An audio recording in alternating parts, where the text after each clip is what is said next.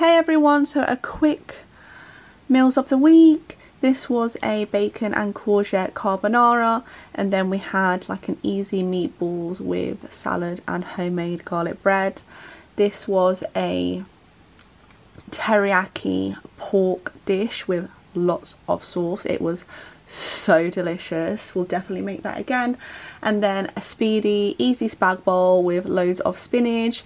This was a like creamy pesto tray bake, and no meat in here at all. It was just loads of veggies on a tray, baked it in the oven, and then did like a creamy pesto sauce. So nice. This was a sticky pork and rice dish, and then I did like a kidney bean chili. This was a hoisin pork, spring onions and rice dish. So good. Thanks for watching.